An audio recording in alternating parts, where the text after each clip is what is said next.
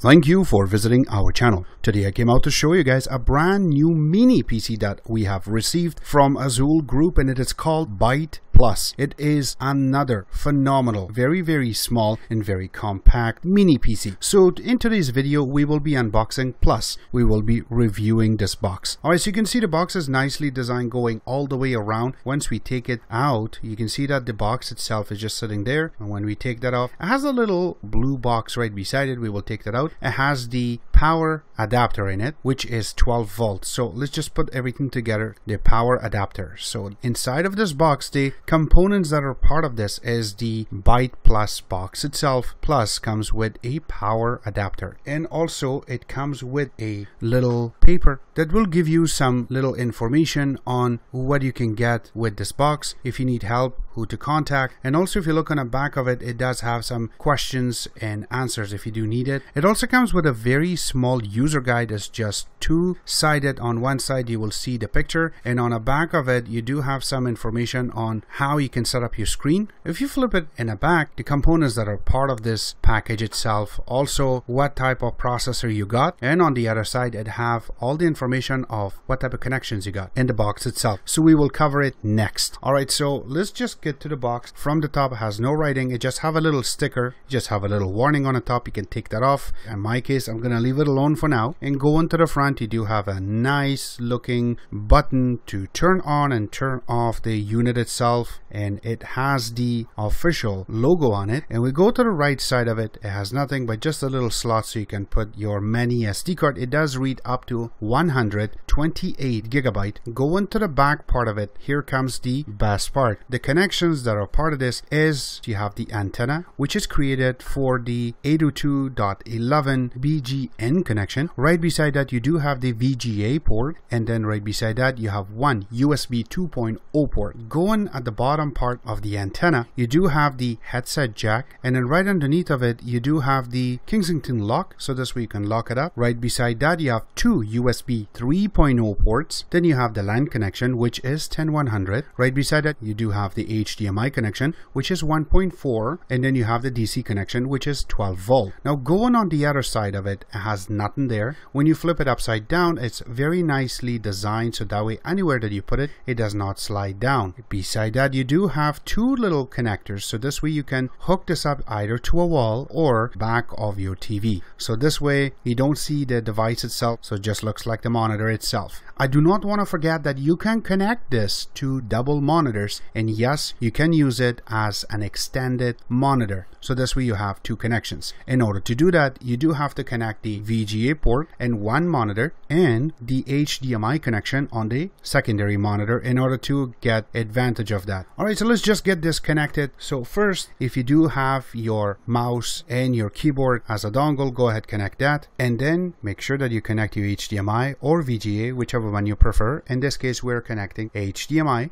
and then connect your power. And now on the front, when you look, you have a red button, and you have to hold it for 3 seconds in order to turn it on. On the first screen you will get the official logo for Azulle, and you will see that it does indicate that they are running version 4.4.1 on this. And at the bottom you will have the little roller for Windows. We will wait till this goes through. And yes, it will detect to see what type of monitor you're connecting to it, so this way it will run for you in better resolution, since this is Windows 10. And this is the first screen you will get. Now again, not to bore you guys, we will fast forward all these scenes to make it faster.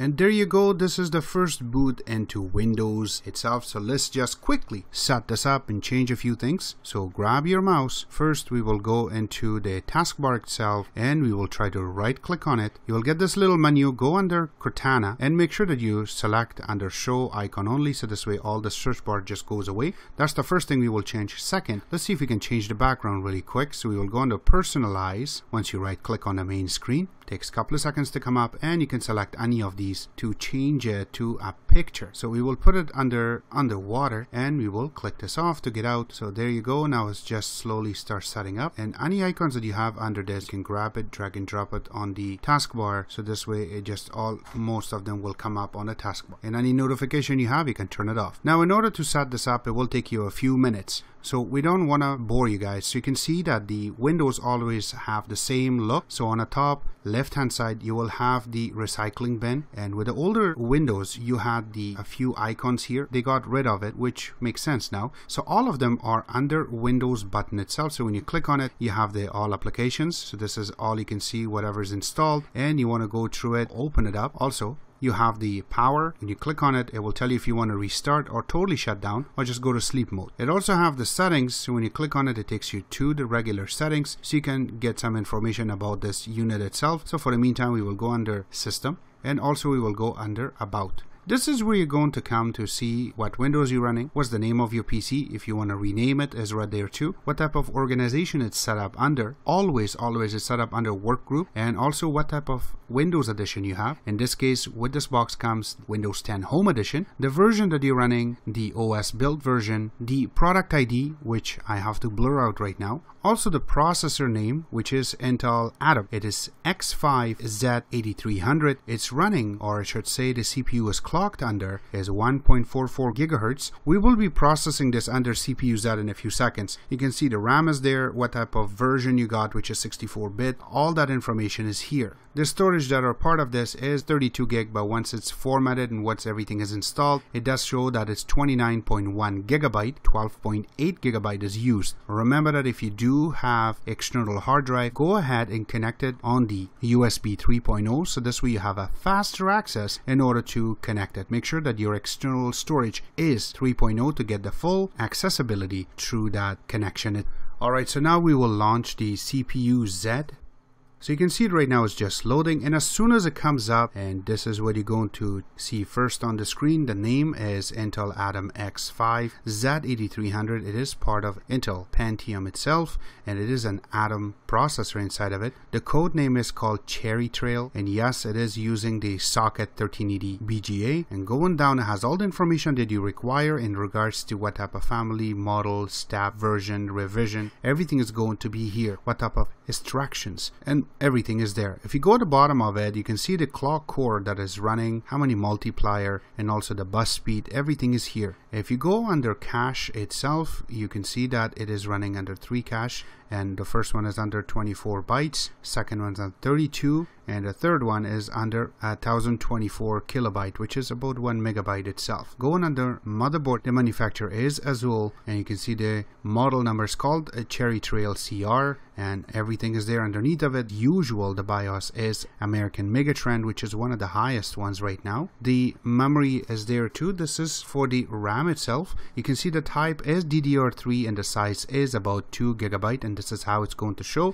and the frequency is there, and anything else that you need underneath of it. The graphics card itself is again done by Intel, part of the motherboard. It's called Intel HD Graphics, and it is 1 gigabyte of memory. Alright, so we will get out of that too. Now one more thing we're going to do next is going to be speed test. Alright, so first we will do the speed test via Wi-Fi. So you can see on the side that we are connected via Wi-Fi, and there you go, it says connected, and once that's done we will wait for the Okla to come up. It says begin test, so we will click on that and we give it a few seconds for it to go through. Now we are a little bit far from the internet itself, so yes, it shows that we are about 44 megabits download right now, so we just wait. So 44.60 megabits per second download, and now goes to upload, which should be around 20 megabits per second. So it is about 17 to 18 megabits per second right now, so we will wait till this is done. So about 14.41 megabits upload speed via the Wi-Fi on this box. Now let's try this with the Ethernet. So make sure your Ethernet is connected, and at the bottom when you look near to the clock, you will see that it does show that we are connected via wire. It changed from Wi-Fi to wire. So if you click on it, it should tell you that the Wi-Fi's are available, and this one says connected, so we will click and say disconnect, and there you go. And now when we go back, none of them are connected, and you can see that this is connected via wire. So now let's go back and say test again. Now this is via wire. Remember that our internet is 300 megabits per second, but since the connection to this Ethernet itself does not go over 100 megabits, that's the speed we will see. And yes, we have some friends here that are using the internet, so that's why our internet download speed shows as 91.49 megabits per second, since this is hooked up via wire. And now the upload speed, we will just wait for it in a few seconds. and our upload speed shows as 15.25 megabits per second, so it's not that much of a difference via wireless. Again, we're not that far from the Wi-Fi from our router itself, but this is the speed we are getting. It's a perfect number, which is awesome. Alright, so this is it for the connection via wire and wireless. You can see that it has been tweaked such a nice way and is working perfectly with the Windows, that you don't see that much of a difference and you don't see any drops or mistakes done by this box itself. So we'll close this. One more thing I do not want to forget is, since this is Windows, you do require to have a antivirus. By default, Windows always brings up the Windows Defender, which is one of our favorites, so that we do not have to spend more money buying any of the antiviruses. This one works perfectly and it always gets the updates right away. Now, if you could not find it through this list itself, it is very easy by just going right here, just clicking on Cortana and type Defender, and there you go, it just comes up. So select it, takes a couple of seconds for it to come through, and you can scan anything right now, full customize. If there's any updates, you can click here and you can update it, and also the history if you want to quarantine something, which is perfectly set up on this box. So this way you don't have to use more space from the internal storage. On top of that, everything has been secure, and there you go. Now it's turned on and a bottom on this box itself. Remember that this do come with the Bluetooth, so this way you can connect your headset, or if you want to connect your mouse, keyboard that are Bluetooth with this, so it can work perfectly. Now this unit is created perfectly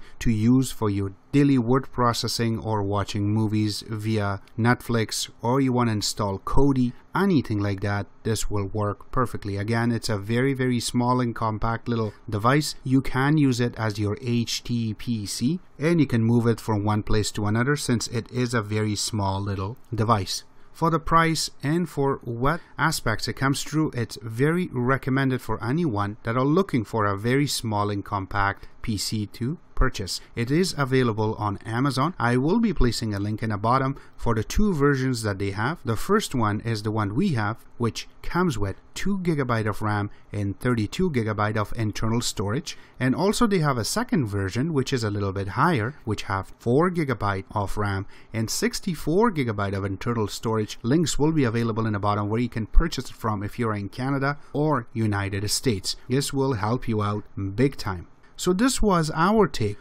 on the Azulle mini PC called Byte Plus. And yes, it is a Byte Plus. It's a jam-packed little PC. I am sure you're going to enjoy it once you have it on your hand. For the meantime, we are making this our main PC to use and for our day-to-day basis, answering questions and everything online. We're very thankful of Azulle to send us this little unit so we can review it. Again, for the meantime, we've been using it for almost 4 days and there is no stop to this. I hope you guys like our video. If you do like it, click the like button, subscribe button on the top, comment on the bottom. Always remember to visit our own website, which is xctex.info. Like us on Facebook, follow us on Twitter, Vine, Instagram, and other social networking places. And thank you.